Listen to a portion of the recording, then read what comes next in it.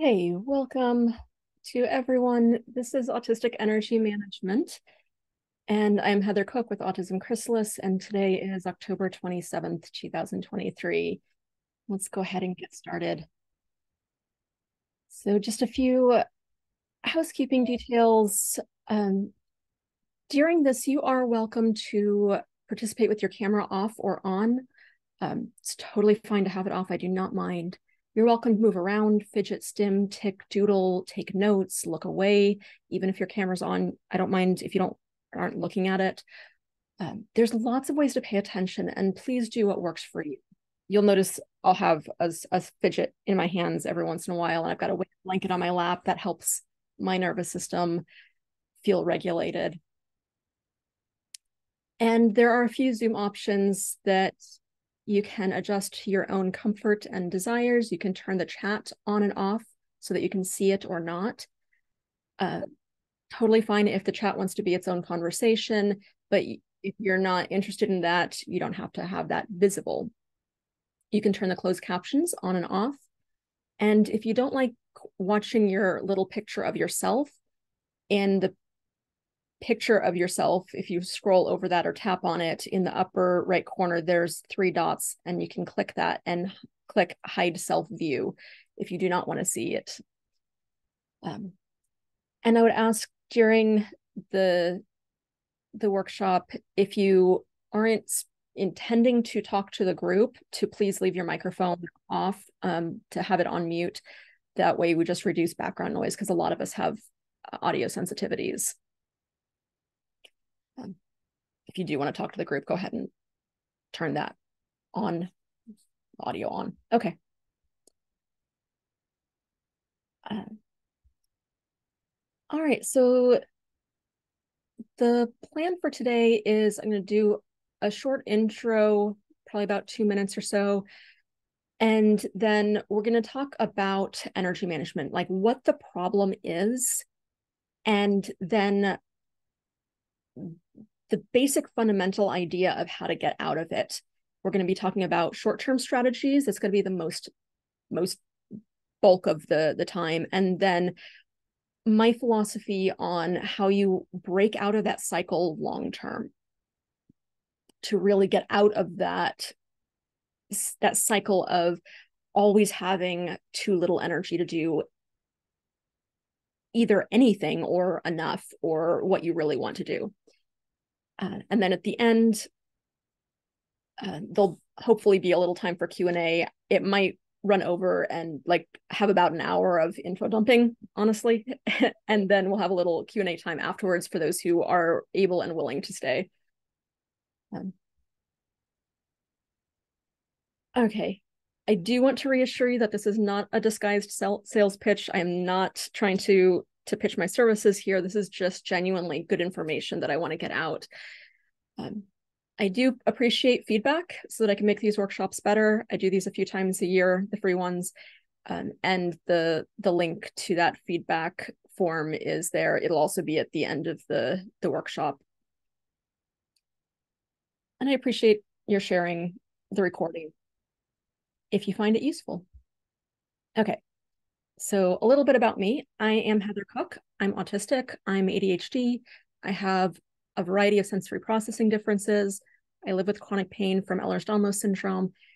And I've faced a lot of challenges in my life, including disability, poverty, trauma, and repeated burnouts. I've also worked through enough of the things that have been holding me back and my internalized adherence to the status quo that I've been able to find different ways to do things in my life, things that work for my autistic brain and information processing systems, that make my ADHD happy, that make my sensory systems happy, and that allow me to work and to build positive relationships with other people. And now I work as an autistic life coach, and I help other people to get to that point as well. Not the way that I did it, but the way that works for you, so that you can build your autism positive life. And I want to acknowledge that I bring up this land acknowledgement every time because it's important to remember what's happened in the past, because what happened, especially in this country, though in different ways throughout the world, is a really egregious example of how the misuse of power and the abuse of systems has detrimentally impacted and permanently altered many ways of life for the worse.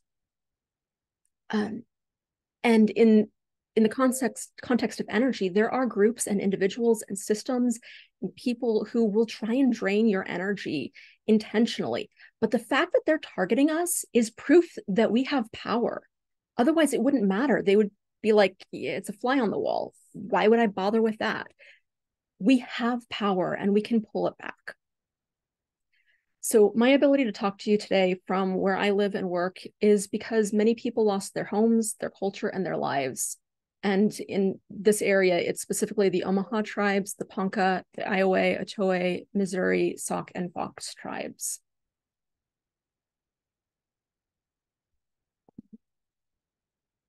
Okay.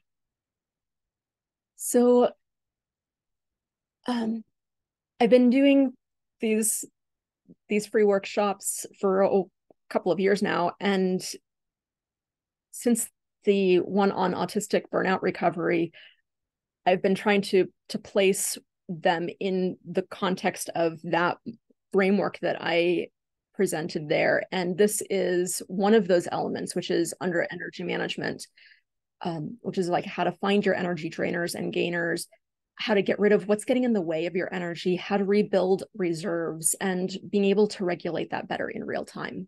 So that's the idea of what we're going to be talking about for the rest of the time today.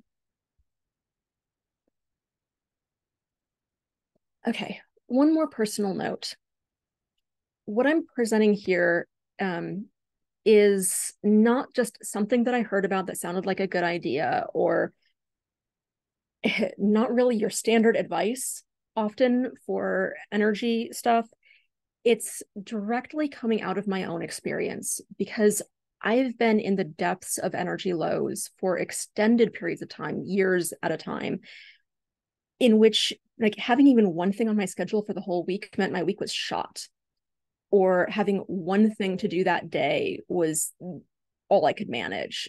Sometimes it was a struggle simply to get out of bed and feed myself with poor quality food that was just reheated.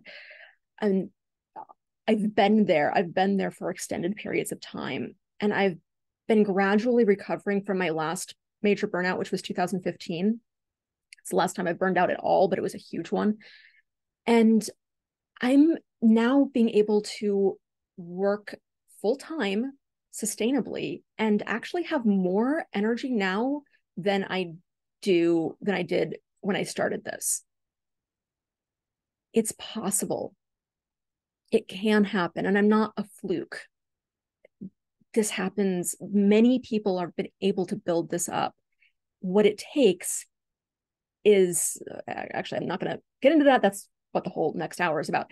But I'll admit that I still need a lot more rest than our capitalist and ableist ideals say that I should need, but I don't really care anymore. I need a lot of rest, but I'm also able to work a lot. But the amount I'm able to work is a whole lot less than what I was able to do in burnout. I'm getting a whole lot more done now, even with how much I'm not doing. So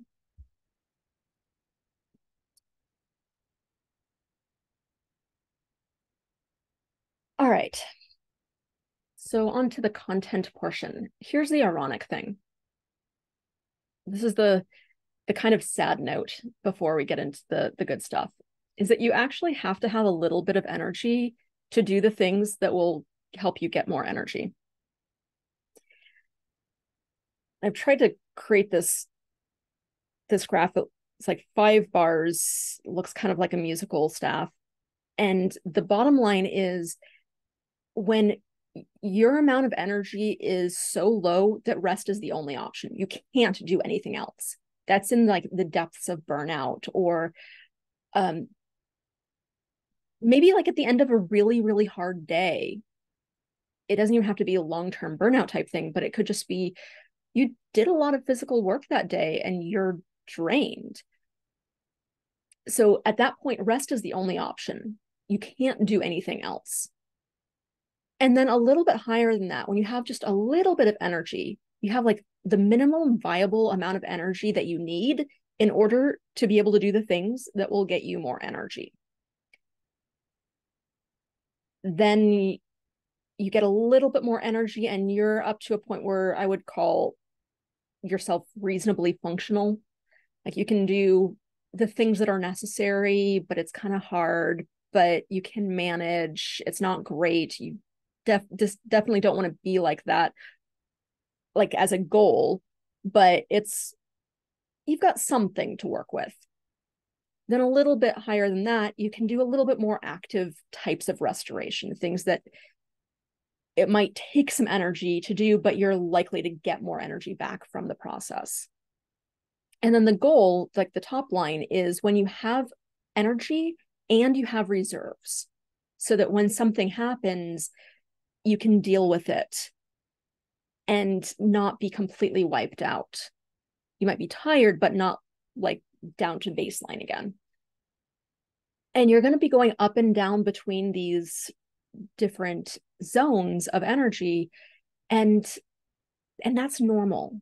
That's the process of rebuilding it. It's not just a straight line. It's going to be going up and down and up and down, and then something will happen and it'll pop it way down, but you'll be able to work your way up again. Is this making sense?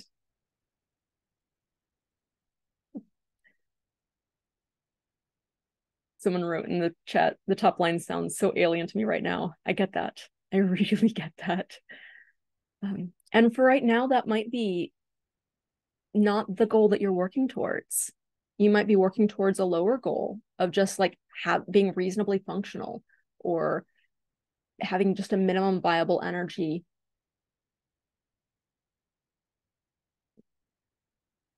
You know, someone wrote, it's not linear, but always moving forward. Yes.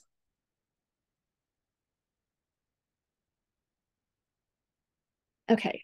So where's your energy going? I just want to mention a few different categories of energy lows that are very common for autistics. There's the burnout category, the shutdown or post-meltdown lows. When you have a long-term illness or even a short-term illness, that's an energy drain, or other kind of chronic conditions that aren't necessarily illnesses, but it's just something that you have to deal with long-term.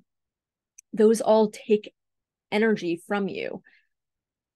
And also simply being neurodivergent in a world that's set up for neurotypical capitalist and colonized standards, that's itself a type of energy drain. And it's a big category.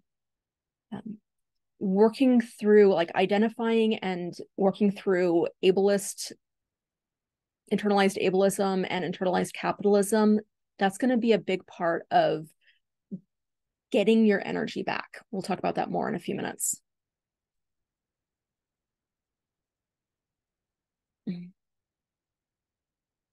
Okay, so here's how I see the situation. One of the biggest ways that our energy gets drained is the disparity between the demands of our current system, that neurotypical capitalist colonized white supremacist system, and our real needs. And most of us have been told over and over and over throughout our entire lives that what we need is not relevant, it's not appropriate, it's not actually what we need. And we take that in and we learn to deny it ourselves. We say, oh, well, no one else needs this, so it must be just me. Or it's not okay for me to have needs. Or if anyone else has a need, then I have to override mine because that's how I function. That's how I find safety. And that disparity, that cognitive dissonance, is itself an energy drain. When we believe one thing, but internally we genuinely know something else to be true, that disconnect is itself a major energy drain. I'm wondering if that's resonating for y'all.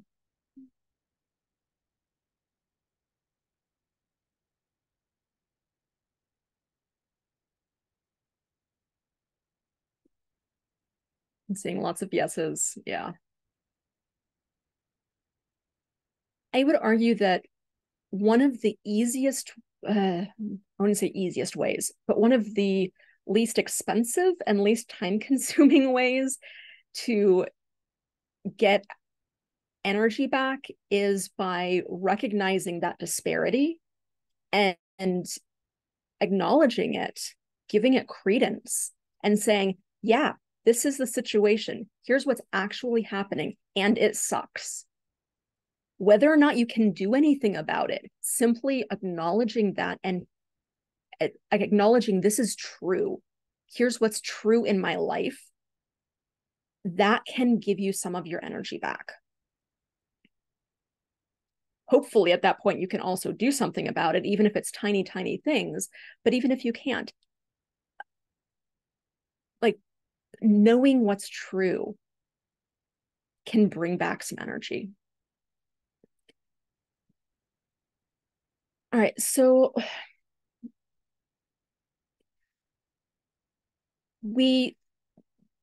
I mentioned, like, we've learned to override our needs. We can each do that for so long before those effects of overriding our needs become unignorable. Some of us, this is simply not an option from birth. These are people who aren't able to mask, who generally have higher support needs. Their experience of the world is so very different from the middle of the bell curve that it's so obvious they've got different needs, and they can't deal with it too. Like, they can't just ignore it very much. I would argue that they're still probably doing some of that, but not nearly as much as those of us who are more able to mask. But we all can do it to some extent. So maybe you started, like, burning out in high school, maybe in college, maybe after college, maybe you were able to keep a job or a few jobs or a series of jobs for a while, but at some point it's just like the demands of the system and the corporate environment and all of that is just too much and you burn out. At some point it's going to get to a point where stimulants and sugar and pushing through and digging deep and all of that stuff, it just doesn't work anymore. Your body can't respond to it because it's got nothing left to give. You can't, like, yeah. So at that point, once you've reached that, things get more intense. This is where, like, you notice that you're autistic and all of a sudden everything gets more annoying. It bothers you more, even though it's like it hasn't changed. That's what's happening here, is you're simply not able to ignore it. So what you do is recalibrate to what your real needs are and accept that you may never meet those cultural ideals, but you get a whole lot more done than you would in burnout or in illness.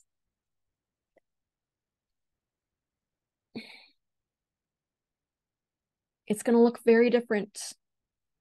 And so at that point, once you've gotten to that point of either burnout or chronic illness or depression or whatever it is for you, however it shows up in your life, and it can show up in a few different ways. Those are common ways. Unexplained chronic illnesses are another way that can show up. Major depression, etc. So once you've got to that point, you can't really go back. You can't go back to pretending it was all okay. You can't just, or at least not long term. you might be able to take some time off or go to the doctor, or they can give you some stuff that can help for a while. Maybe you feel like you're getting a little bit better for a while. You manage to go back to work, get a new job, whatever it takes, and you work a little bit, and then you're just back in burnout again. Once you've hit that, it's just going to be a cycle of constantly going back to burnout or back to illness or back to depression or back to whatever. The only way out of that cycle is by actually changing the circumstances of what's going on.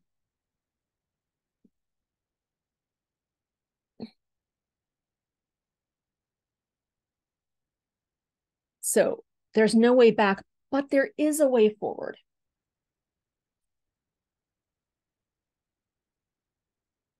There's a way to, and what I'm going to, this is basically my premise here, is that the way out of that is not going back to your old self, the pre-burnout self, the one who had energy and could do all of the things and be a workaholic or change the world or whatever it was. You can't just go back to that version of yourself, because that version of yourself wasn't living in a healthy way. It was ignoring your own needs. So you just have to start paying attention to what your needs are.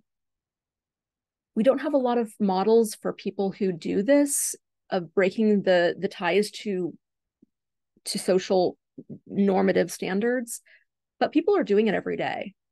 This is what I've been doing for the last 8 years of my life. And lots of other people are doing it as well. And so what I'm going to be moving into next is practical strategies, like how you actually do this. And there's two versions. There's the short-term and the long-term stuff. And ideally, you'll be able to toggle between the two, because you need all the short-term stuff. And in order for it to not just be a quick fix that doesn't really fix it, but it looks like it fixes it, and then you're just like back in burnout again because it didn't really fix the underlying situation. As you're doing those short-term things, if you start to incorporate these long-term, deconstructing the standard model cognitive paths and like the ways that you've been taught to hurt yourself and that other people are hurting you, and constructing in new ways, doing both of those at the same time is going to be building your better life, a life that works for the way that your brain and nervous system process things for what you actually need. Okay, so that's my premise. How is this landing with people?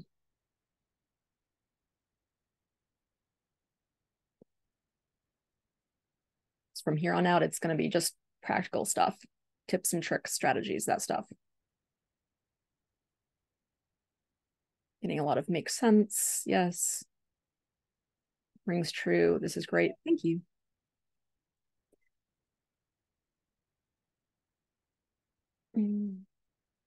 Okay.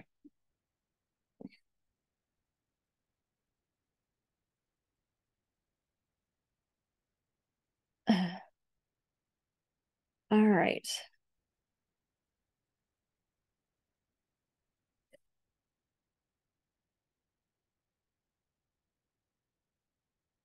So here's the basic idea of my short-term strategies, and I'm going to get into each one of these points more. So the basic idea is to find your energy drainers. Find the things that are draining your energy and minimize them where possible. Give yourself permission to not live up to other people's standards. To cast off the things that you don't absolutely have to do. There's probably more of them than you think. Let yourself rest. And if it helps, think of it as an act of defiance, because it is. Our PDA can be happy about that. When resting, disengage from thinking about all the things that you should be doing and feeling guilty about it, because that's not really resting.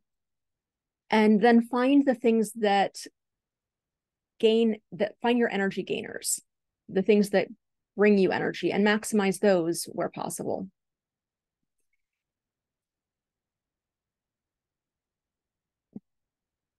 Okay. So let's look at each one of those individually.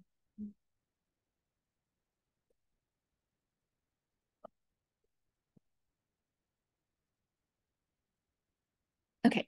So here are a bunch of things that are common energy drainers for people in general, but especially for autistics. I've got two slides of these. This slide is the biological and environmental stuff. So some medications can, oh, I do want to put a disclaimer on this. I'm not actually saying that any of these things are bad or that you shouldn't use them. I'm simply saying that they tend to drain energy. And you may choose to keep them as part of your life because you need them for something else that is a higher priority for you, or because you don't have a way to get rid of it. But just putting it out there that these are things that drain energy. Okay, so some medications like anti-anxiety medications, pain meds, antipsychotics, a fair amount of those also tend to drain energy. Not all of them, but you can see the common side effects for the ones that you might be taking to see if that's where some of it's coming from. Exposure to allergens. When your body is fighting off allergy reactions from the outside world, it simply takes energy to do that.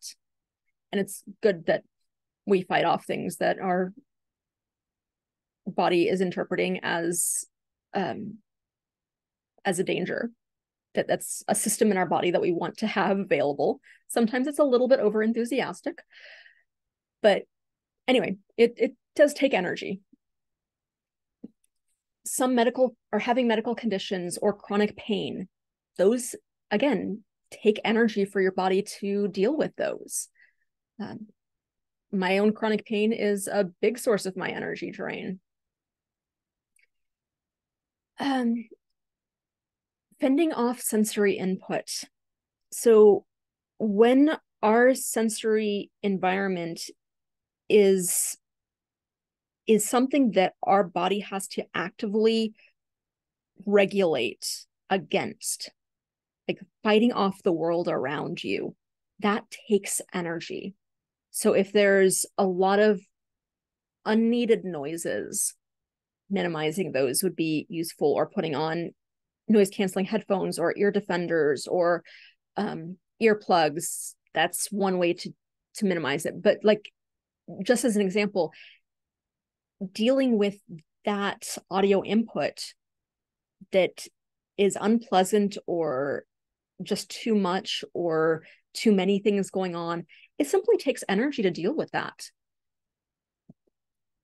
Fluorescent lighting, that's one sensory thing that I wanted to point out specifically because it is so ubiquitous, especially in public buildings and workplaces, stores, shopping centers, government buildings, all those kinds of places. It is so ubiquitous and so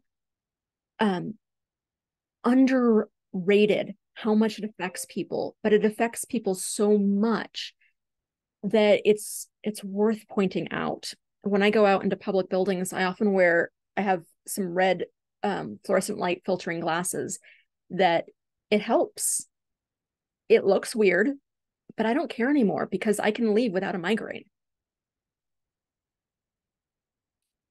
Okay, foods with low nutritional value. It might fill up your stomach, but it might not be giving you much nutrition for your body to be able to draw upon to give you energy. Also, stimulants such as caffeine, alcohol, sugars, they can mask your true energy levels so that you think that you have more than you actually do, but it's not a nutritious kind of energy.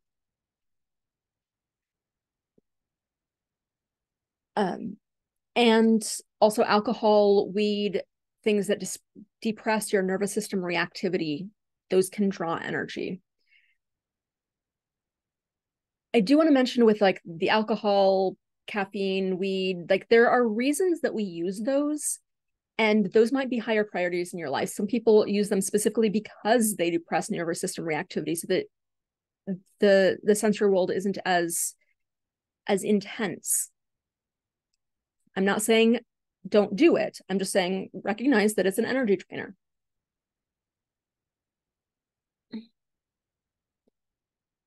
Okay. Here's more energy drainers. These are more of the cognitive, social, and emotional energy drainers. Conflicting expectations. I mentioned that a little bit. I want to clarify here, or make it more specific, narrow it down to conflicting expectations. Like one person wants you to do one thing, but someone else wants you to do another thing. And you're kind of accountable to both of them. That tension is going to cause an energy drain. Unhealed trauma in your life is a source of energy draining. Unacknowledged physical or emotional pain. I talked earlier about like chronic pain, whatnot, physical pain causing an energy drain. Unacknowledged physical pain or also unacknowledged emotional pain is another huge source of energy draining. Toxic relationships or abusive relationships where someone is unpredictable even after you've gotten to know them, or they're demanding inappropriate things of you, or there's constant emotional assaults, all sorts of different ways that people can be toxic or abusive. But those, you're constantly on edge, having to try and navigate an impossible situation. Like, how do I not set this person off when there's no right answer to that, because it changes constantly, or what they're expecting of you, you cannot physically do, or you do it and they're still not happy. Like, that's an impossible situation, and that is an energy drain.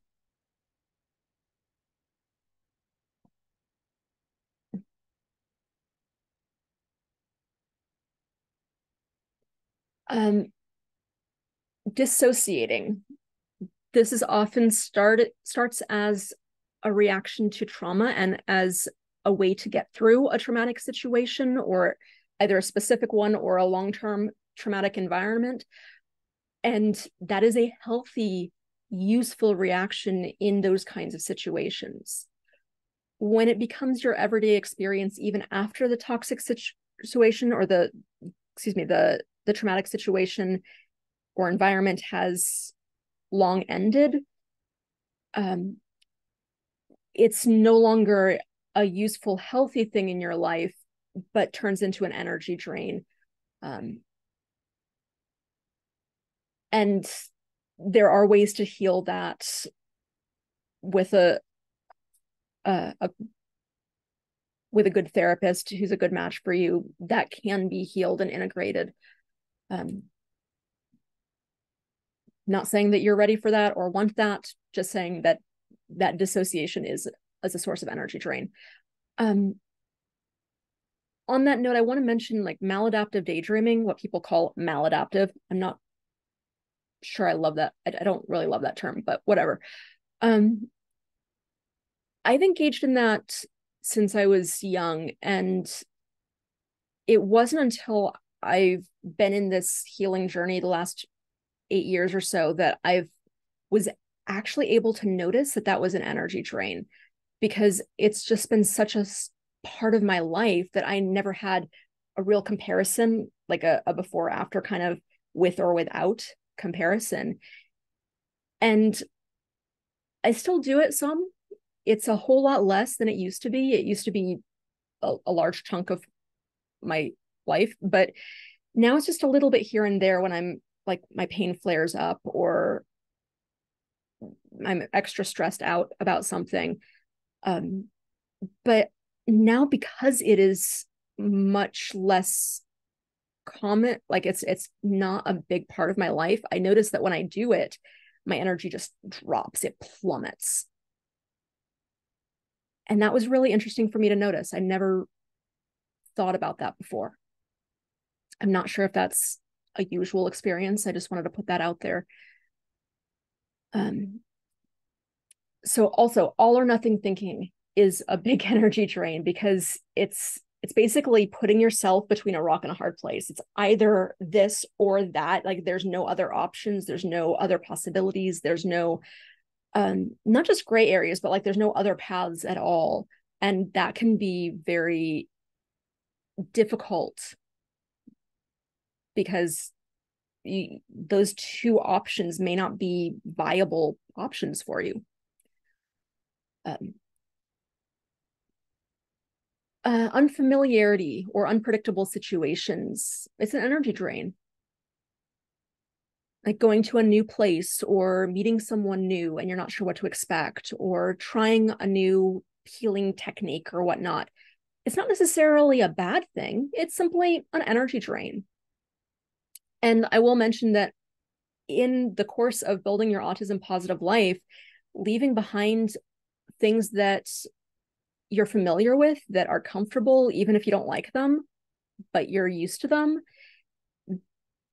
that brings up a lot of feelings of, I don't know what's going on. I don't know what to expect. This is unfamiliar. I just don't like that. And they're not necessarily bad things, but recognize that that's going to take a little bit of extra energy. And you might want to plan to do those kinds of healing things at times when you have a little energy to manage. Also, large amounts of screen time. Completely apart from the content, it's like staring directly at a light bulb for hours. Like, your phone actually emits a lot of light. And it's not like, you can notice it more at night when like you're watching someone else and you can see the light from their phone in the dark, like bathing them in light, but you don't notice it yourself. You don't notice it so much during the day because there's so much ambient light, but it is still staring at a light bulb. Also, news or social media content that increases anxiety, fear, or negativity, all of those drain energy.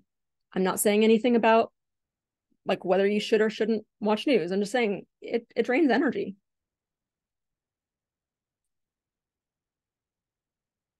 Okay.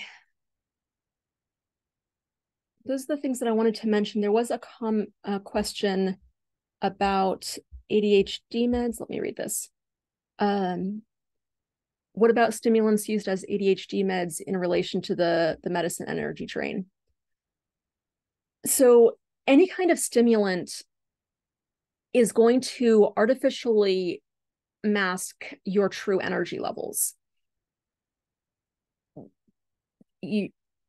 Now, things that give you those kinds of energy, whether it's ADHD stimulants or steroids or sugars or whatever it is that give you energy, those are short-term boosts, but they take other kinds of energy out of your body in order to perform whatever it is you're doing.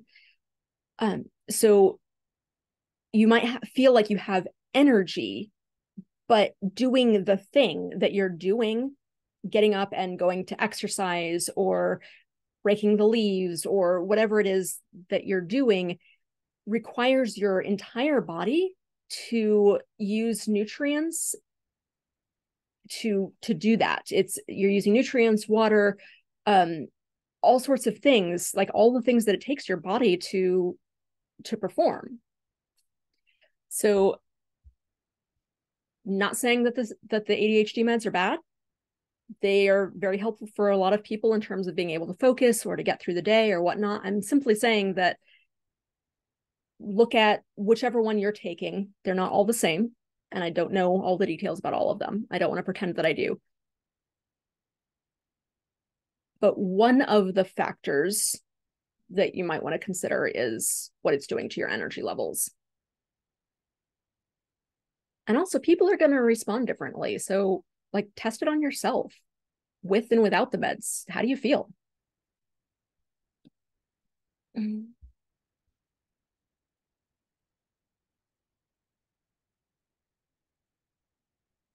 right. So, moving on. Another short-term strategy is to give yourself permission to not live up to other people's standards. Those are family standards, social conventions, common expectations around college, marriage, career, kids, that kinds of things, what types of work are possible, how to do them. So some standards are useful and good. Like some of them became that way because they're useful, they work. But some of them are social conventions that don't really necessarily mean much. And you get to choose which ones you want to stick with or not. Just because people, at least in our modern educated Western weird world, because you're supposed to go to school, then go to college, then have a career, get married, have kids. Like, you don't have to do all of that. And you don't have to do it in the same ways or in the same orders. And it's not a personal failing if you don't have kids, or if you don't get married, or if you don't get married in the ways or to the people that society has proclaimed as appropriate. But spend some time picking apart what expectations that other people have of you, or that society has drilled into you. Like, which one of those do you want to have in your life? Which ones don't you? Just as an example of family expectations, an appropriate expectation might be spending time with them. An inappropriate expectation would be spending all of your time with them.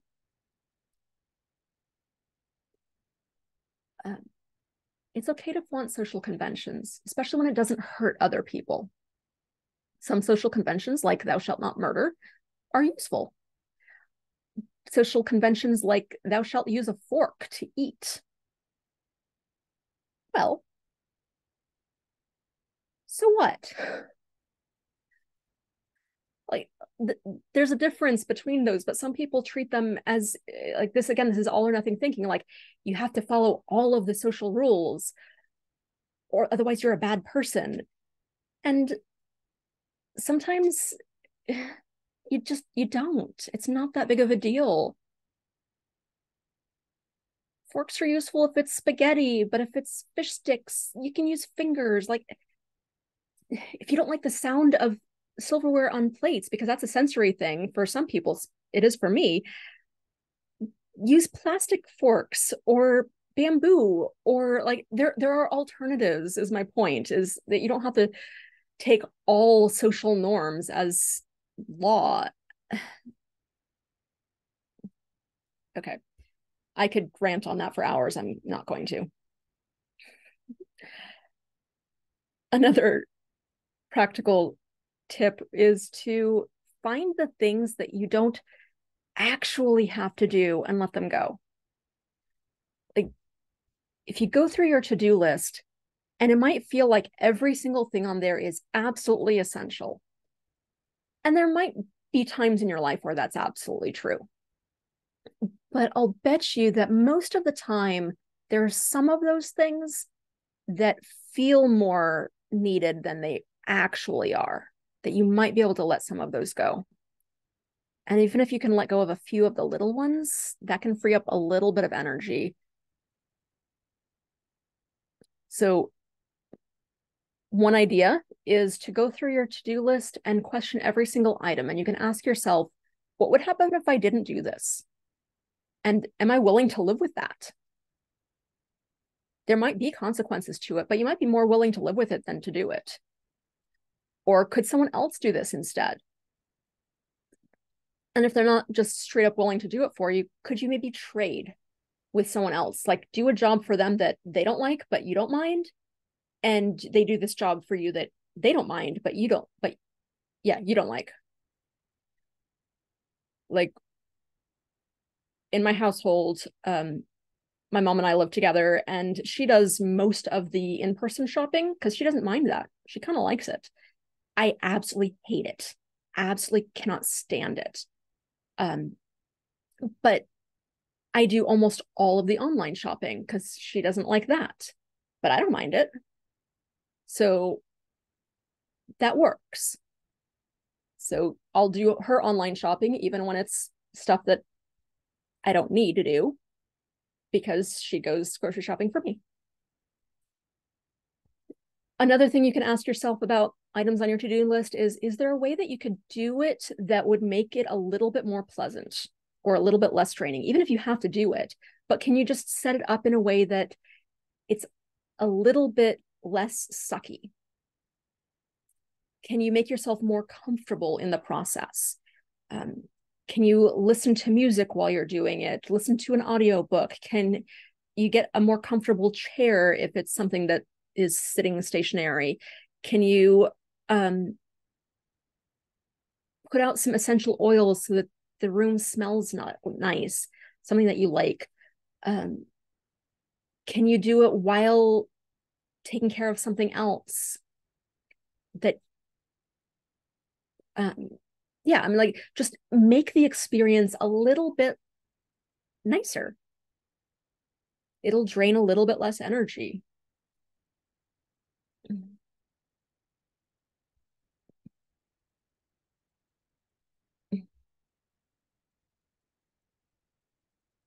All right. So another strategy is to let yourself rest. If it helps, think of resting as an act of defiance against the system or the man or whatever, because it is. Our capitalist culture tells us that we're supposed to be working constantly and that you're not allowed to rest. You need to push through, you need to power through, whatever. But you don't. Not most of the time, anyway. There's times in life where that's true, but most of the time, you can carve out some amount of rest. But resting is more than just not working. It's also not fretting, not worrying, not engaging in replays of painful interactions over and over on loop in your head, not engaging in anxious thoughts, not allowing in other energy drainers. So if you replace one energy drainer with just another one, it doesn't really, that's not really the point.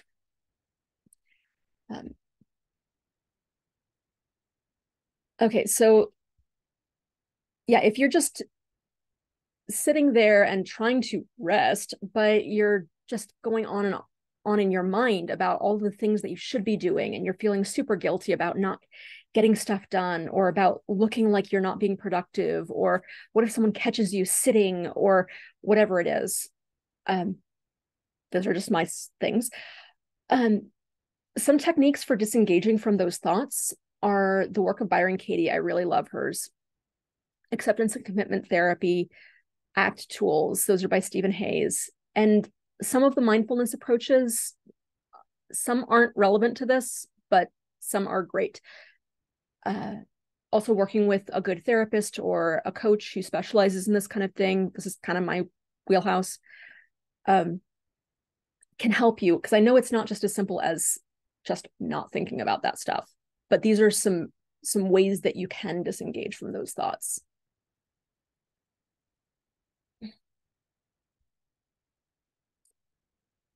Also, acknowledging that rest will simply take longer for us than social norms expect.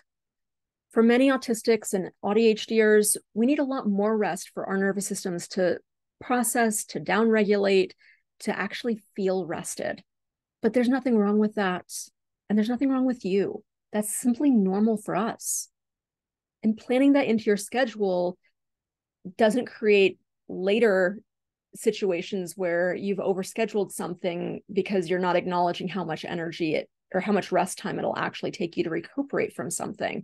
And then you're backing yourself into a corner with some other commitment that you've made down the line. So plan it in.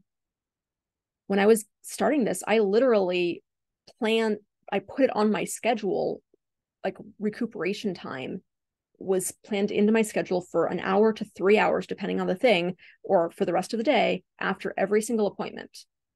And it was useful for me to have it on my schedule because it was like permission to myself to be able to do that.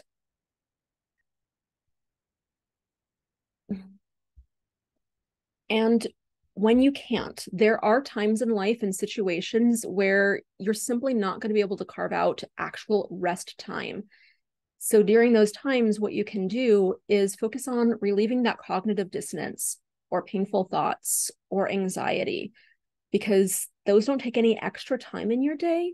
Maybe learning the techniques might take a little bit, but it's very, very small compared to large amounts of dedicated rest time.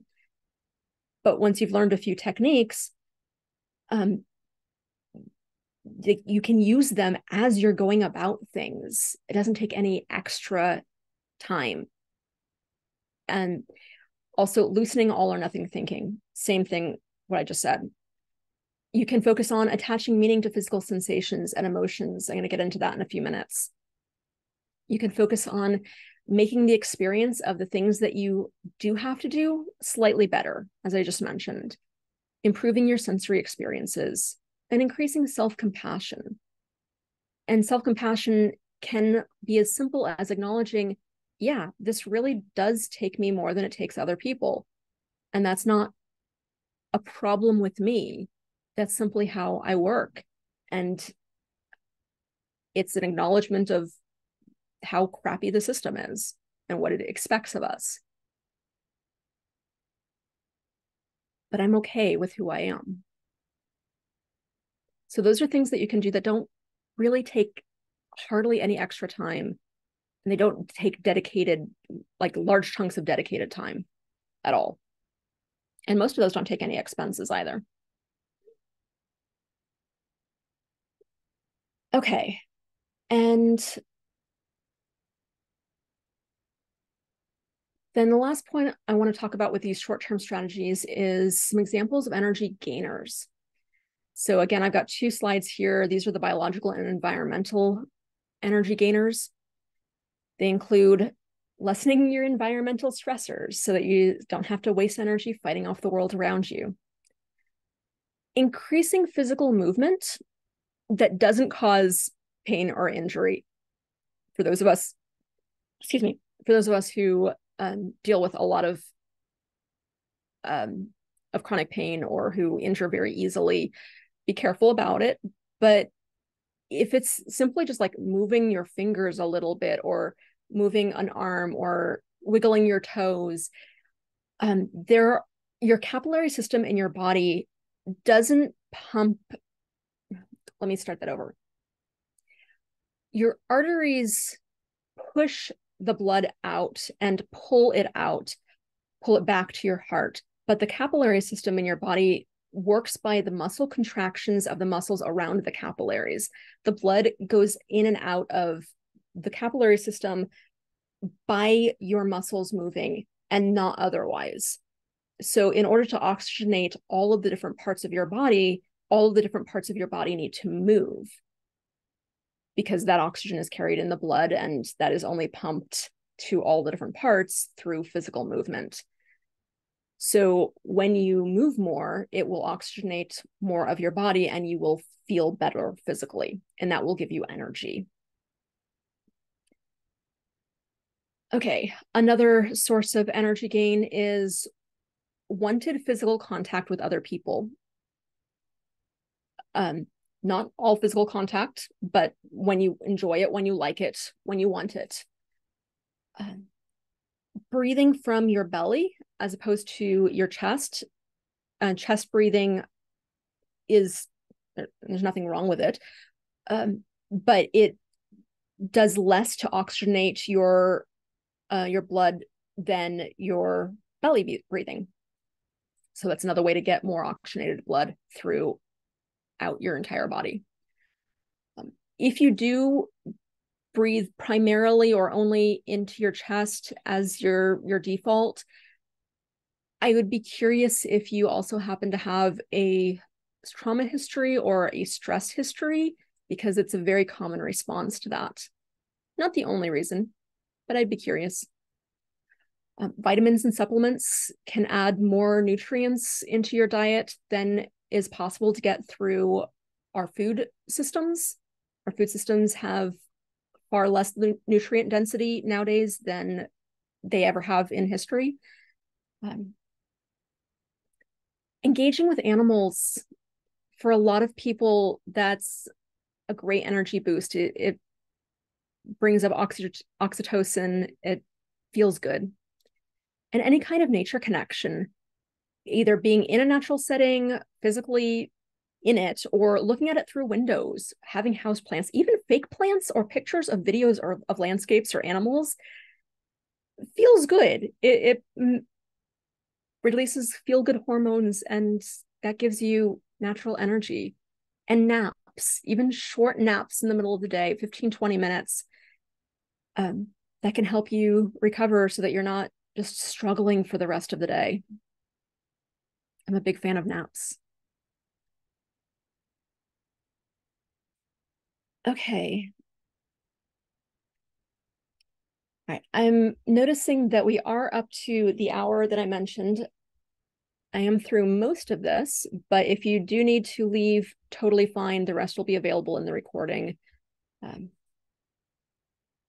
Okay, so other common energy gainers, these are the more cognitive, social, and emotional ones.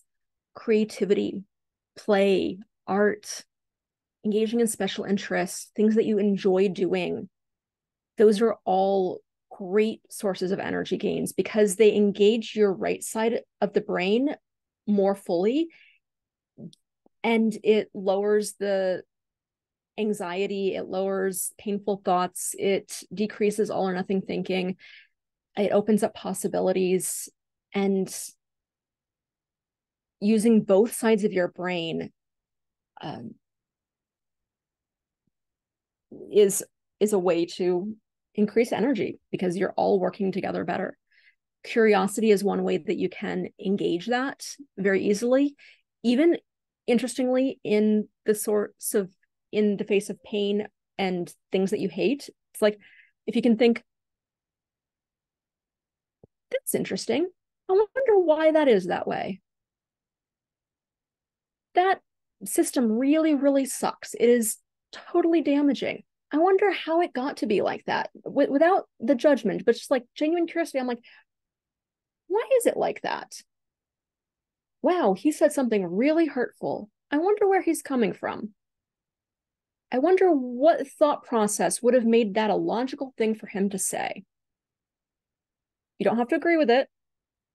Just having curiosity about it can open up different ways of responding that might be less energy draining. It also works with pain, interestingly. Like, my hip is hurting a lot right now. And I'm just like, huh, that's interesting. What kind of pain is that? What's the quality of the pain? Is it burning, pulsing, rubbing, stinging? This is more like a solid, steady pain. Like, where is it specifically? It's in that spot. Okay, maybe I could move that a little bit. I did that just a couple minutes ago. I moved my position and it felt a little bit better. Okay. Establishing positive connections with others, just engaging in positive ways with other people is a source of energy. Relieving cognitive dissonance. I talked about this earlier. That is a major source of energy gain. One of the biggest ones in my experience. Naming emotional experiences, developing emotional granularity. So if you can name an emotional experience, not just it was bad or it was awful or I'm upset, but like, what kind of upset are you? Are you, this website won't let me log in kind of upset, or the dog went on the carpet kind of upset? Like, what is the actual quality of your emotional experience? Can you name it? Can you label it? Being able to do that actually gives you energy because it pulls you out of being so wrapped up in it that you have to become sort of an observer to it, at least partially, and be able to process it. And that pulling away from it disengages some of it, but without dissociating. It's simply observing yourself in a situation in a healthy way, and that can give you energy. Healing old emotional wounds or old traumas is a huge source of energy gain. I'll admit that that one also does take some energy to get there, and it may not be, well, it's definitely not going to be comfortable, but the comfort comes later because you feel better later. That one's hard. I'll admit that. But it does give a lot of energy back. Or simply understanding what's going on in a situation or figuring out a solution to the problem. I always love it when I can figure out a solution to a problem. It's like, yes, I figured that out, got that. And I get this little boost of energy. I love it. Okay.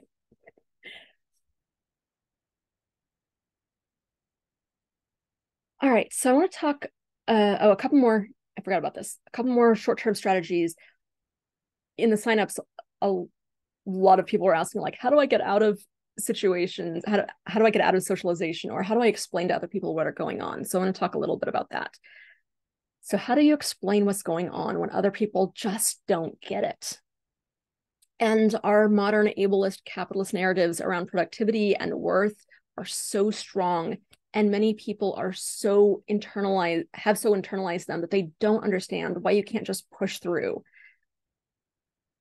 Especially that's true when they have an agenda, like the school needs to get through a curriculum. The teacher has 30 kids in the room and they all have different needs, and she just needs everyone to be quiet and get to work. Or your work has goals that they need you to do, and they don't really care about how you feel about it. They just want you to do the job. Or family and friends, this can be an issue, especially if they recharge in different ways than you do. Like they want to go out and do things and be active on the weekends, and you're like, I just want to sit here alone and read and like do nothing. And could you go in a different room now, please? I don't want you around. I love you, but I don't want you here. And you really want to say that, but like you can't, or you don't want to. Okay, so here's the general formula. Rule of thumb is to explain what the difficulty is, what the impact of that difficulty is, and then, if possible, make it relevant to the other person. People will tend to be more on board with things if you can more or less follow this. And I've got a bunch of examples. So examples in family situations. I will add the caveat before I read these out that this is how I talk. I genuinely talk like this. People around me are used to it, so they don't think it's weird. But if this is not how you talk, it's probably not. You can use this as a model, as a guide, or as ideas for things that could be said, but say it in your own way. You have like full permission and encouragement to tweak this as much as you like. Hopefully it'll just give you some ideas. Okay, so in family situations, you might say something like, the pandemic made me realize how much I've been ignoring my real needs for years. I want to put the important things first, like health and us. And that may look different than what it's been before, but please believe that I care about you. Or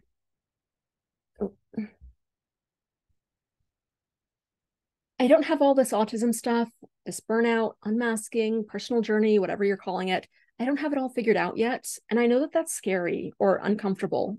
I'm scared, uncomfortable too. What if we work together to figure it out?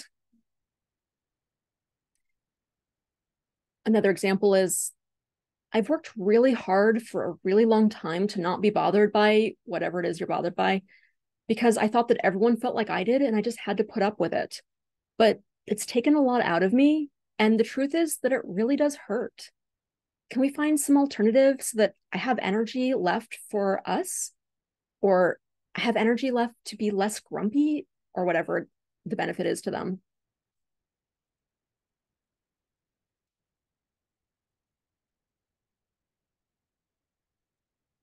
And one more is, you might say, I've been burning the candle at both ends, or pushing too hard, or overdoing it for so long, it's catching up to me, and I get wiped out so easily now. I just need some time, but, and then whatever the relevance is to them. Someone asked to see the last slide again for a moment. Okay, so those are some ideas, of how you might explain this to family members.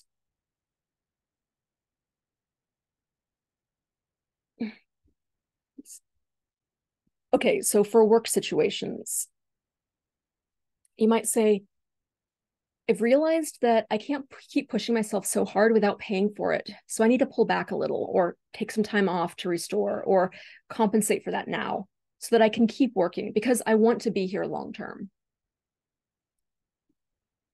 Or I've been going through a lot lately. I don't want to get into the details, but I want to reassure you that I want to keep working, but I might need a little flexibility. Could we talk about some options? Or I'm the kind of person who gets distracted very easily and needs a fidget to be able to pay attention to you. Notice you're putting in that relevance to them to be able to pay attention to you. Or I'm the kind of person who will get more done and do it better when I'm left to work alone. Could we talk about ways to make that happen? Or I'm the kind of person who has a hard time tuning out things going on around me. Could we talk somewhere quieter so that I can focus on our meeting?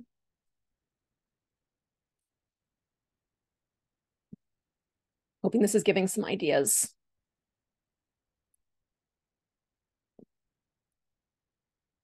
All right, and then one more set of examples. These are for school things. And you can make this either for yourself, if you're the one in school, or for your kid, if you're advocating for someone else.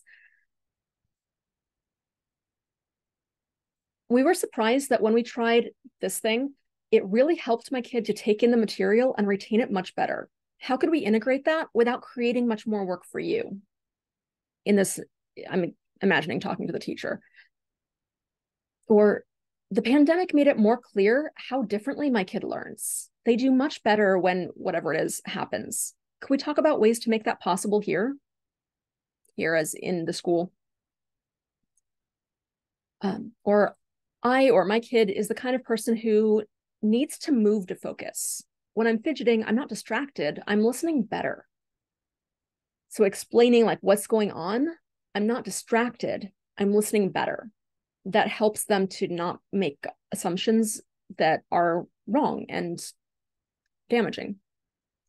Or I'm the kind of person who reacts more intensely to common things like other kids talking, the toilet flushing, bright lights, and they need more time to settle down again. They're not trying to be difficult, they're just struggling or they're having a hard time.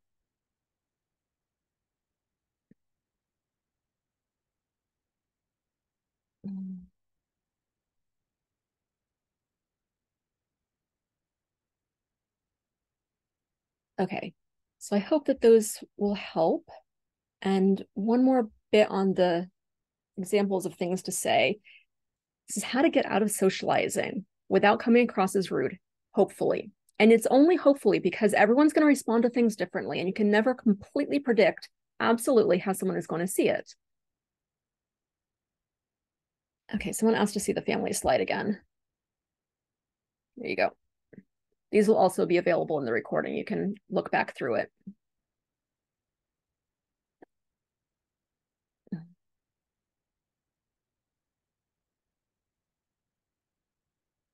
All right.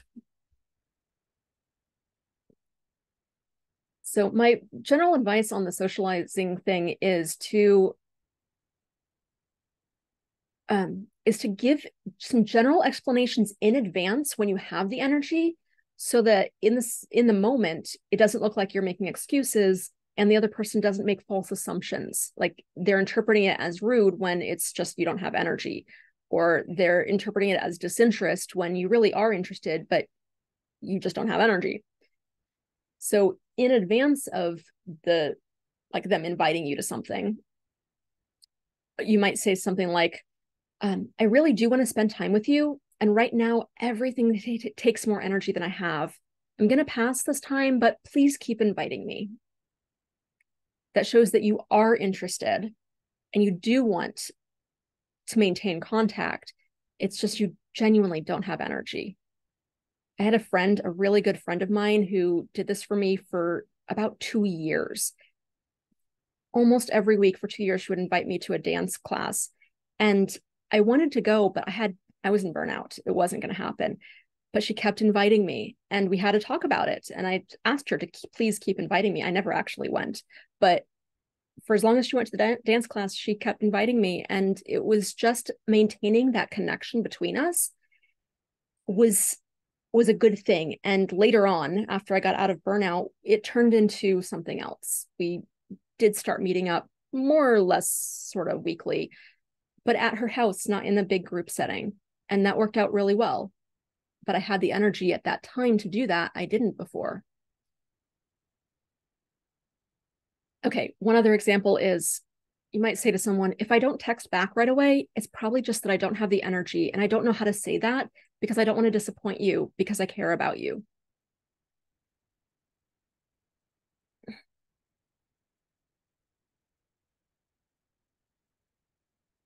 Okay. So those are my strategies and tips and tricks for the short-term stuff. I want to focus on the long-term just briefly. This is not actually going into depth in this. And we've probably got about 10 minutes left, max. Okay, so the long game, here's the overview. This is what, in my experience, it takes to really get out of the cycle so that you can consistently and reliably have a reasonable amount of energy with reserves, and to protect that while still getting to do the things that you want and need to do. Again, it's not going back to the old standards of being able to do everything at capitalist ideals. That's unrealistic long term. But the goal is to be able to going from not really being aware of what your current energy states are or your needs or your wants to being able to respond to them appropriately in real time. And here's the fundamental tenet underlying my philosophy on this. A large percentage of my clients and of the questions that I get around energy and of the questions that were submitted before this workshop in the sign up are basically people saying that I don't know how to tell how much energy I have. I don't know how to, I don't have a connection to my body.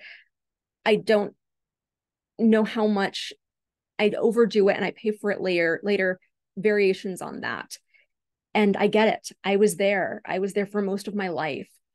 And the situation is that either people don't have internal awareness, it's numbed, it's ignored, it's disconnected in a variety of ways, or they have so much awareness of it, but it's not useful awareness. Like they're hypersensitive to all sorts of feelings in their body, but it's not making meaningful connections to something that's useful as an information source. So what I believe you need to do is to establish useful, reliable feedback to what's going on inside your body in real time so that you can tell how much energy you have and what you need so that you can give your body the nutrients that it needs, the rest that it needs, the awareness of what's going on, and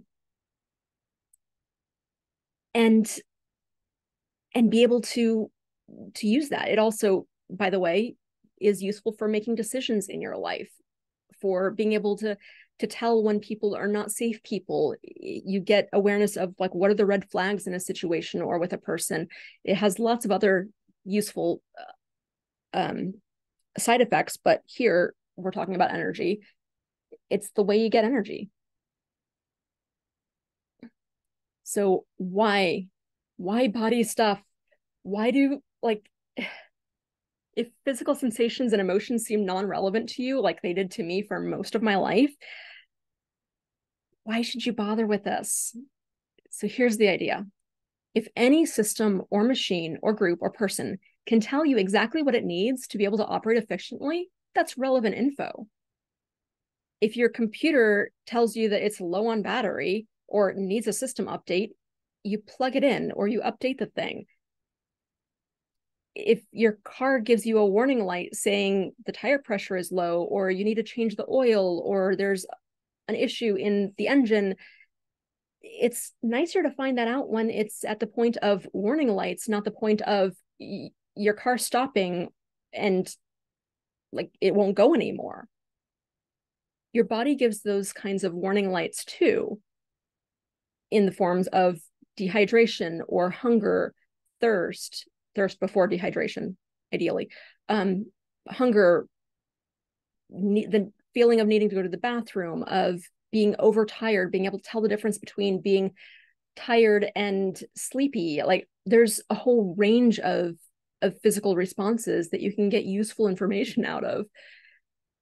And as you do, you can gather data points about how things are affecting you in real time. Like this person is saying things that I'm noticing a physical reaction to. Maybe that's useful information about this person is an okay person or a not okay person to be around, or maybe I want to speak up about a topic, or I'm noticing that I'm like resisting doing a particular task. If you notice that, you can start questioning, like get into the curiosity mode of what is it about this task that I'm having an issue with. It's generally not the whole thing. There's usually one or two specific things. If you can figure that out, then you can use that information to solve those particular issues. And then all of a sudden the whole problem is like, oh, okay, I can do that now that I've got this one or two things taken care of. It's just not a big deal anymore. That's where a lot of procrastination comes from, by the way. There's something in there that's bothering you, and you're not able to respond. Like if you can figure out what that thing is, then the procrastination goes away.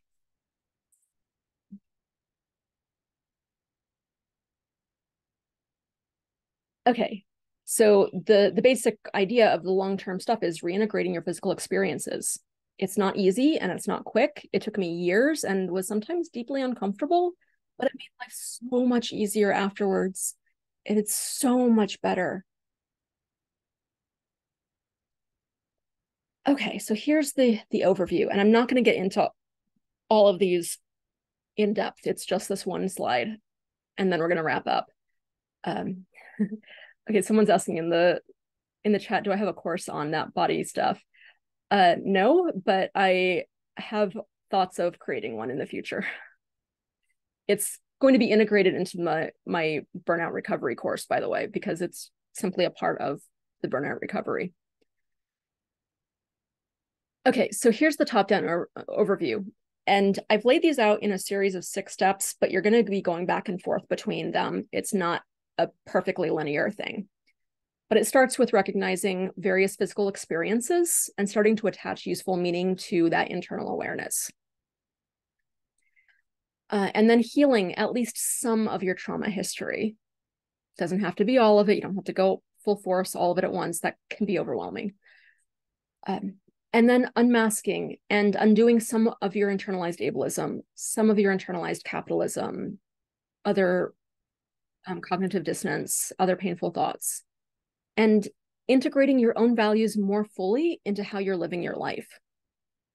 Learning to use your internal awareness and emotions as information sources. And slowly, gradually getting better at interpreting your cognitive signals, emotional signals, and physical signals in real time. And again, you're going to be going back and forth between these a lot. But that's the general overview. All right. So let's wrap this up. No one else will ever be able to reliably and consistently know what you need at all times, because they only have the outward markers of your needs, which are limited and can be misleading. There's lots of internal states that are very, very different, but that can look the same on the outside. And if people are just seeing those outside signals, they're not getting all of the information, but you have access to that. And getting access to that involves establishing trust with yourself. And you do that by establishing a healthy relationship with your body, dissolving harmful messages, learning to trust your own evaluation of your needs, and practicing your ability to respond to them without damaging relationships with other people, at least the relationships that you want to keep. Some relationships are worth letting go. And that might be a way to regain energy. I'm thinking of toxic or abusive people specifically. Okay, and my closing thought is something that I realized in my own journey, which is that not all activity is productive and not all productivity is active. And what I mean by that is that you can be looking like you're doing a lot of things, but getting actually very little useful stuff done. And you can also look like you're not doing much. You're just sort of sitting there, but you're processing a lot internally, or you're resting, which is a productive thing to do.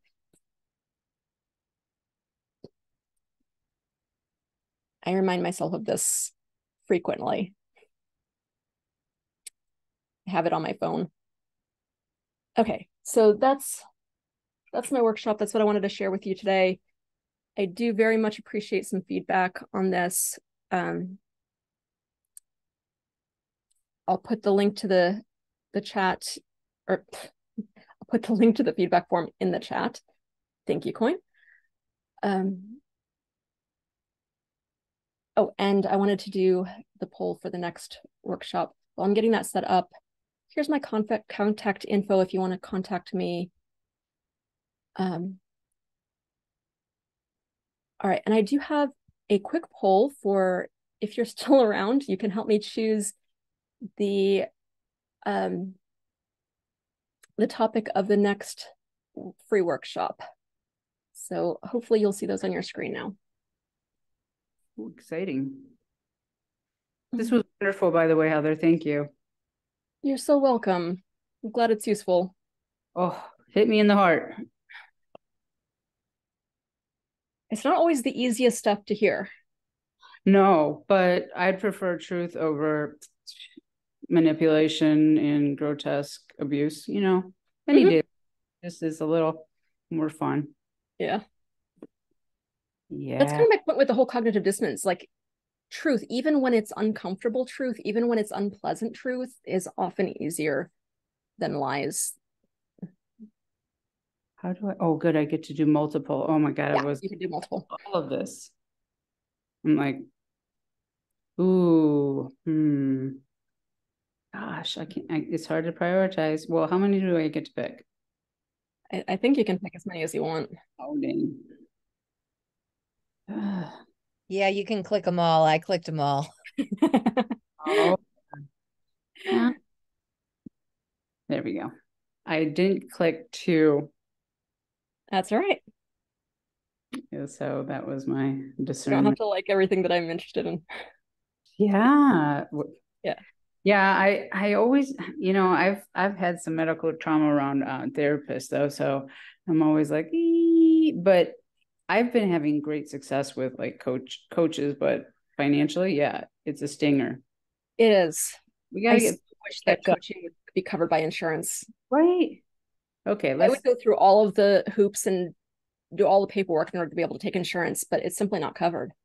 I know that's the screwed up thing, but they're having record profits, and that's what, and we're suffering because we don't have enough advocacy.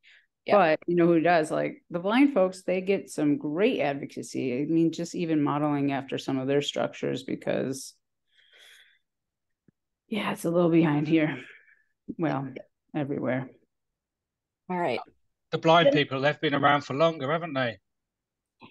Well, they've admittedly been, I mean, it's a little easier to tell. You don't see it, you know, it's physical ones are usually, that's what they'll allow. I mean, I just called my local disability network, and the only offerings I could get were in the realms of physical for accommodations or any kind of services. I had to call the police this week, and I couldn't hear them because of all the background noise and constant like crazy sounds, and they couldn't accommodate me either. So it's just a crazy world that's not built for people like us, but we can rebuild it. So with your help, of course, and some kind of project management. I'm a project manager. Let's do it. Well, maybe after we've got some energy back, hey? Yeah. Yeah. So I do want to open up if anyone had last questions.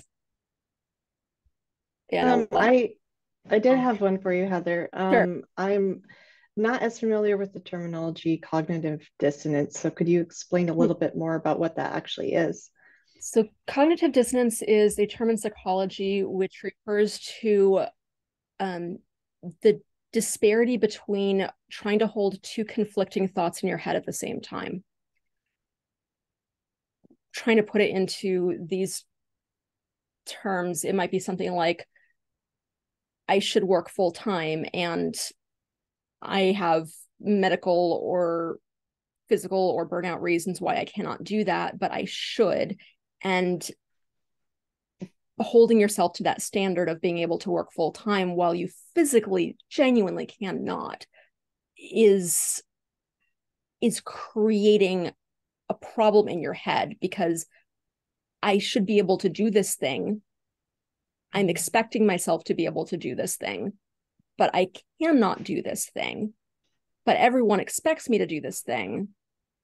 And like you're stuck between trying to believe that something is true that is not true. Like, I should be able to do this. That should be true, but it's not true. Got it. Thank you. Yeah, no, that's actually a perfect example. I'm living that right now. So thank you. You're welcome. Almost any kind of should is a disguise for something that is trying to believe or pretend to be true that is not true. Can I ask a question? Yeah. Okay, so earlier you said knowing the truth about the disparity between you and neurotypical society can give you energy. I don't see that. I find that quite depressing, and it makes me feel quite low. So Okay, how do totally you find, did I misunderstand, or? No, there's two different ways that can go. And one of the ways is, oh, wow, this really sucks. This is depressing. Nothing's ever going to change. It's awful. There's another way that you can go with it, which is something closer to, oh, wow, this is a standard that is entirely unrealistic for me. It is hurting me. What my actual truth is that I will never be able to live up to that standard. Let me try and find a way to be able to still work and contribute, however you want to define that I enjoy, that works for me. And just saying that capitalist standard is not a healthy thing. Okay. So you're really saying, I know the truth now. How do I make it work for me, rather than making it into a huge mountain of something I can't get over, kind of. Right. Yes. Yeah. Okay. Cool. Thanks. Okay, so someone else wrote in, how can I prioritize when I'm in the rest or minimum viable energy states? How to prioritize the things. Are you talking about prioritizing like my gigantic to-do list, or what types of rest or improvement are better for me?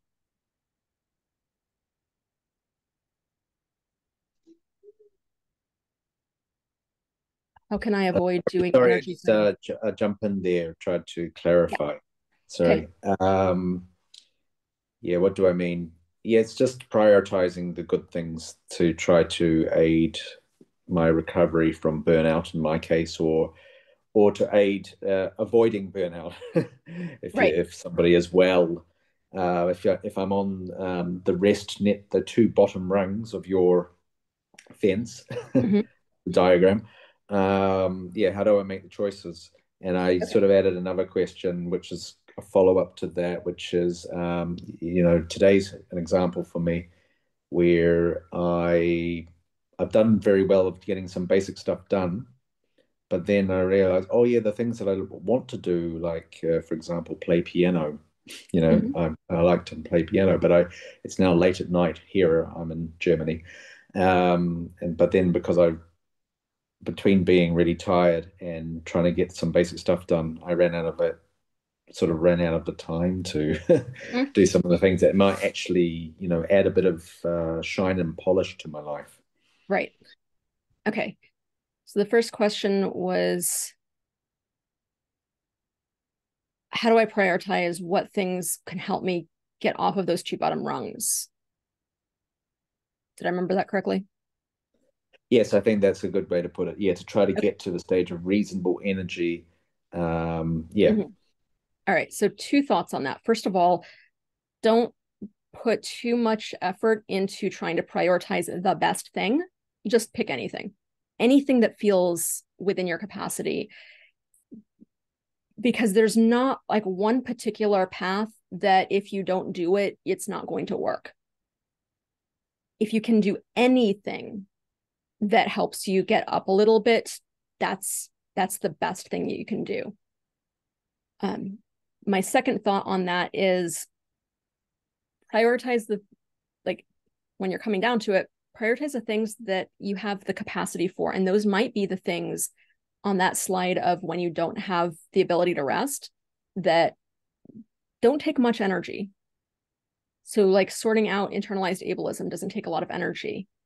It takes a bit of a skill set, but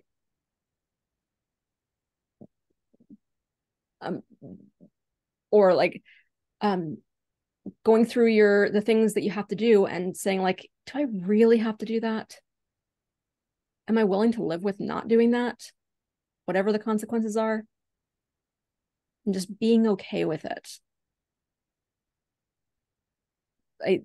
There was more on that slide, but I would go back, you can see it on the recording, but look for those things because those take very, very little energy. And if you can do them while you're lying on the couch, doing nothing. Your second question was, I ran out of stuff, ran out of energy by the end of the day, and I can't do the things that I want to do because I did all the things that I had to do. Sometimes that's going to happen. That's just the reality of life. But if you can like try and build in moments during your day or a little bit here and there of doing the things that you like earlier in your day, you don't have to always put it off to the end of the day to do your piano or to do your art or to do your whatever it is that you like. Try and like wake up to the piano, wake up to the thing that you want to do, or do it a little bit earlier, or do it during a lunch break, or do it during times of the day that you have a little bit of energy. That's not going to help you today because you're about to go to bed, but in the future. Thanks for the answers. Yeah. Okay. I can try. Yeah, I can. Some days it's always a mixed bag.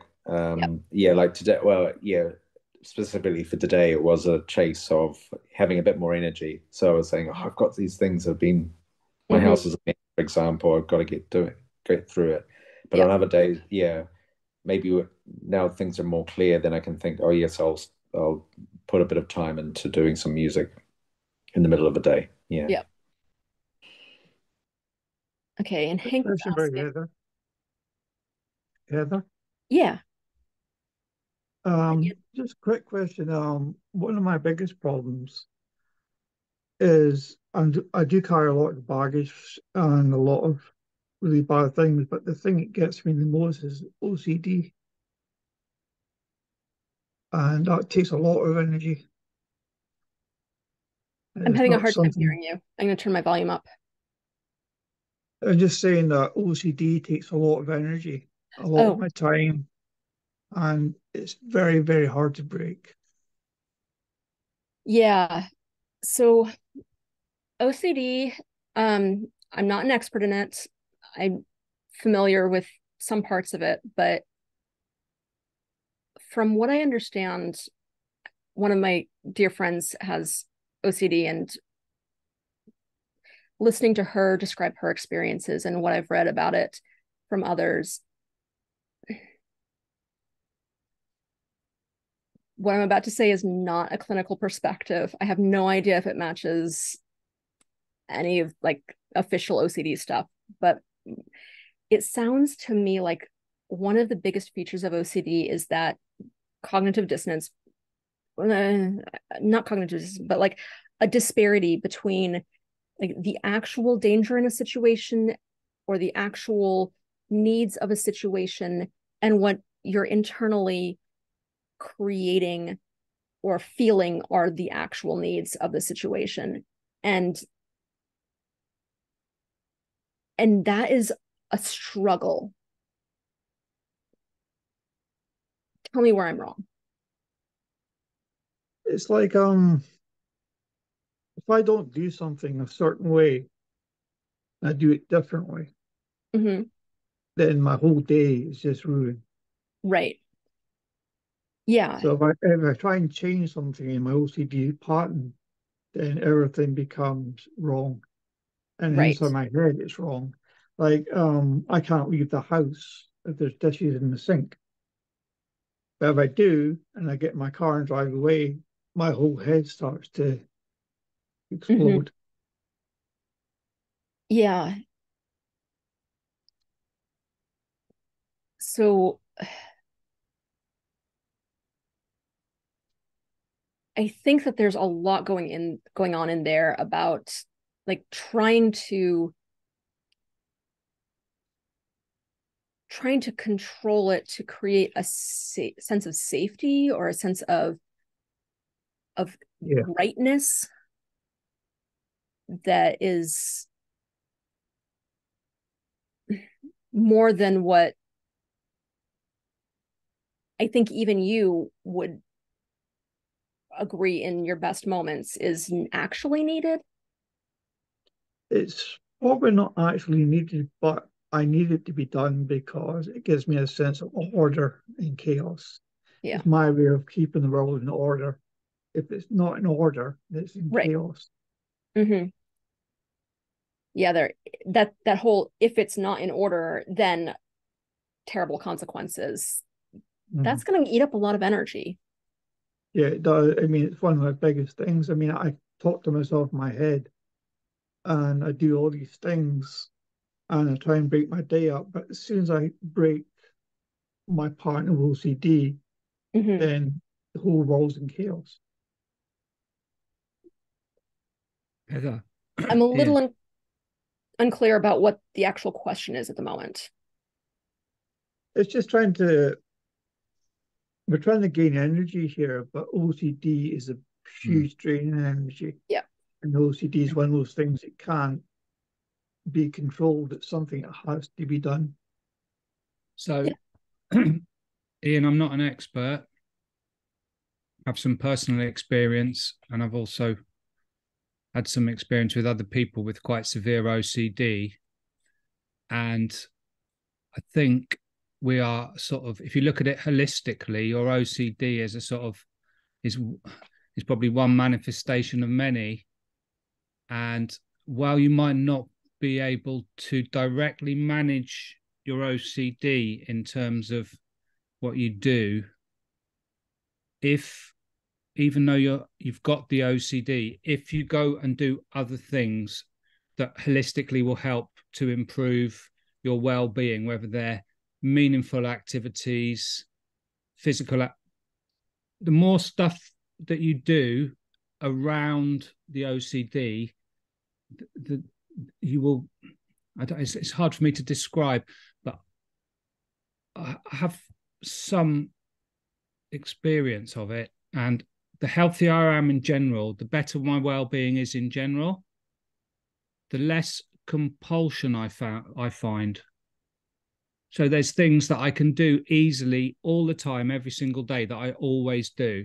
And like you, I'm really bugged if I don't do those things. Like even the way I tie my shoelaces. Now that's a silly example, but I've got these strict patterns.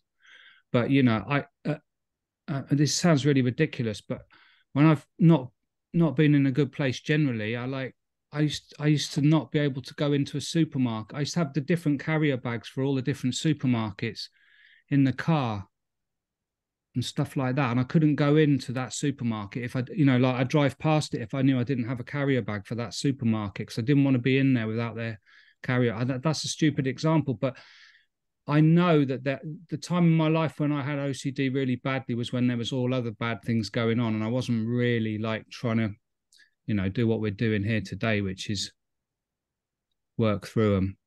And I find that, like, although you might have to do 5 different things to get out the door, if you go out the door and do that meaningful activity, yeah, the more you do that, or the more you address some of the stuff we've been talking about tonight, the less compulsion there is around some of it, if that makes any sense. I don't know if that's any help. My OCD comes from, I was in the army. I saw some really bad things. Yeah. And I deal with that. I have to deal with that every day. And I take one pill to make me sleep at night, one pill to make me forget. Yeah. But I need to order and control my life, because if it's not in order, if it's not in control, I can't handle chaos. Yeah, of course. So it's completely associated with all of that. And it's doing the things that you need to do to process all of that and to overcome all of that stuff. And the OCD will go away with it. If you know, not saying that it's necessarily possible, but I think it's part of the whole thing, if you know what I mean. So like focusing on trying to control or change your OCD is probably the wrong way to spend your energy. Spending your energy on your sort of general self-improvement, addressing the things you're talking about, PTSD, whatever it is, by doing that, it will help you to manage your OCD. It will fall away, I would imagine. But, you know, that's just from experience, observing other people and stuff. I would agree with that. Like focusing on trying to reduce the OCD itself is probably not going to be as helpful as just healing the original trauma. Yeah. And then the effects of it, which manifest as OCD, among other things, will be less intense. And I don't know where you are, Ian, but I've also worked in setting up and supporting delivery of veteran services. And the best therapy, I can't remember the name of it off the top of my head. It's where you visualize things, and I can't remember the name of it. But we certainly trained all the therapists in Wales to deliver that, and they had really good results. So I don't know if you've had any support like that. Oh yeah, the nice people in the army. I've got a full-time therapist, a full-time psychiatrist. Well, that's good. I mean, pursuing all of that will help you to overcome your OCD, rather than just focusing every day on trying not to be as compulsive, if you know what I mean. I thought my focus every day is just to get through the day. Yeah. Totally get that. You are getting through the day. I think in the way that you want, but you're getting through every single day. You've got through thousands of them. I think you talked about it before, Heather, that you actually know a bit about my background. Yeah. All right. I hope that was helpful. It is. It's a tough one, because I think a lot of autistic people, especially being in the army, it becomes a point to, in the army there was control, you had order, you had everything. But then I didn't think about it at the time, but at the time it was a peaceful situation until everything started happening in Iraq and in Central Europe, and things just got a bit out of control for me. So you live with it every day, but it's just trying to get through that day without trying to think about it all the time. Yeah. I mean, I got on my phone, I got my therapist and everything on speed dial. So I think for autistic, I tell autistic people, I still tell young autistic people, if you're autistic, don't join the army. It's not good for you.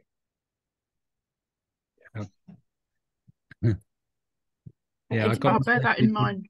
Different circumstances, but a fairly regimented environment, and I just started going along with it, and then you find yourself having to do all this stuff just to feel you're all right. Yeah, I do want to get to 2 other questions that were asked who people have been very patient. Hank asked what happens when you're once actually create cognitive dissonance. And I'm guessing what you mean by that is when you want things that you can't have.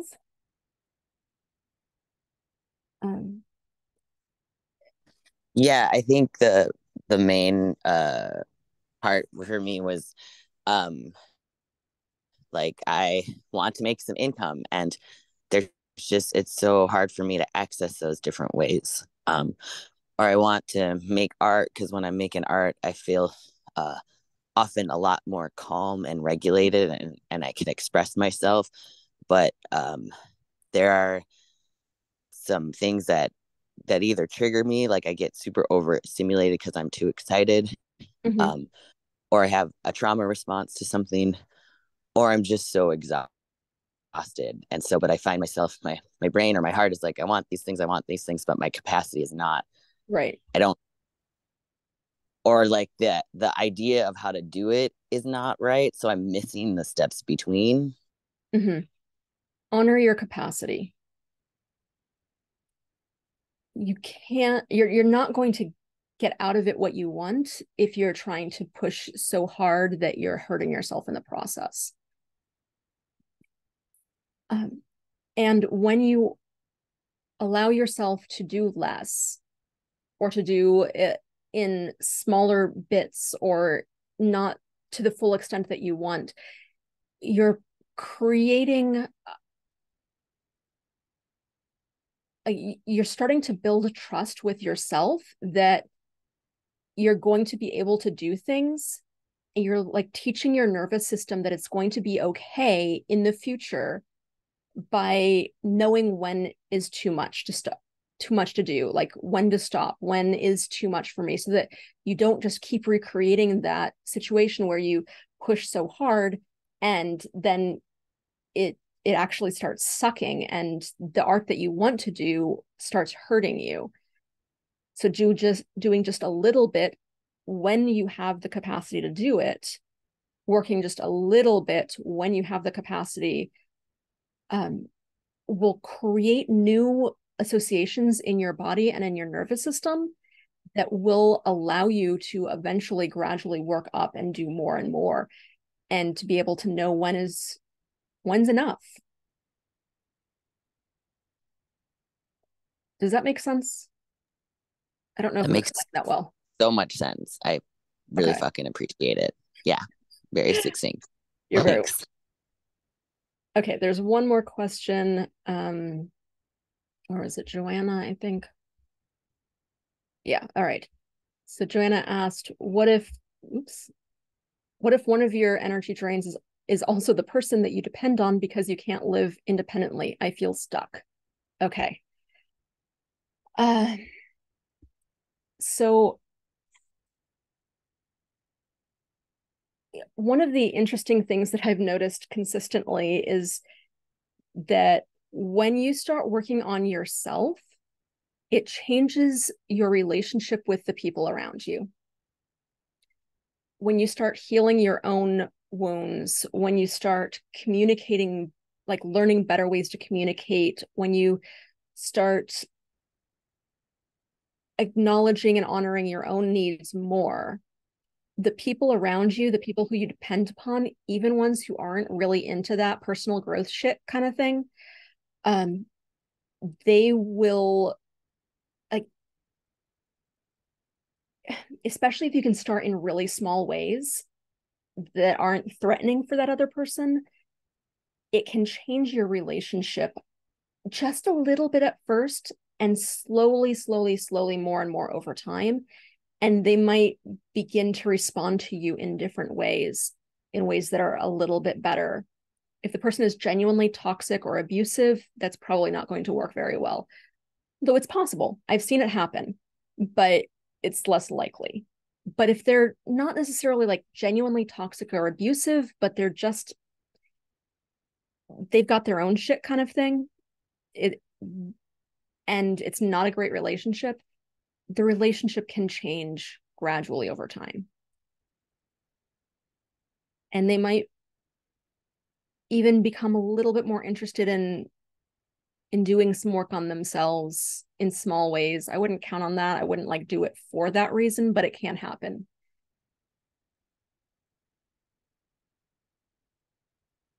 I don't know if Joanna's still on here, but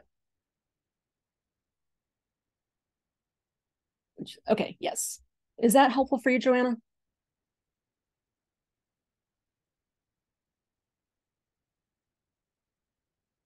Or is that even addressing the question that you're thinking of?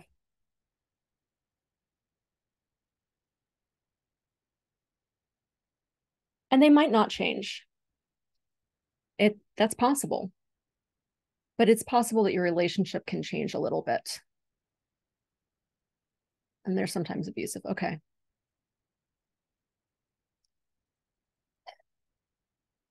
Sometimes abuse is just because someone is stressed. Sometimes it's a response to a much deeper trauma history in that other person, and it's not going to be something that you doing your own work is going to necessarily resolve. But if it's just like they're extra stressed and they're taking it out on you, then reducing the stress in your relationship or in yourself or in your situation might be able to help with some of that. I don't know what your exact situation is. We don't need to get into the details right now either, but also like some of that, just reducing, like healing your own wounds, doing the parts of it that you can manage can reduce your overall stress level, increase your own energy level. It might not permanently change that, but it can change other things in little ways. And it can be sometimes surprising how much those little changes can add up to over time.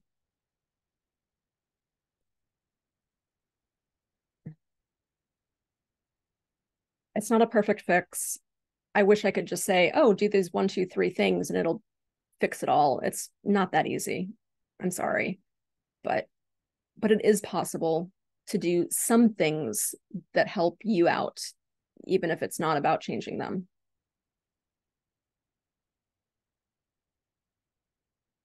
Okay. So I'm going to wrap this up here. I hope this has been helpful for y'all. Even if you get 1 or 2 gems out of it that you can apply in your life, that'll be great. All right. Thank you all very much. And the recording for this will be going out in the next day or 2. And there'll be information on that for the next workshop as well. Okay. Have a near wonderful day. Thank you. Bye. Bye, Queen. Thank you.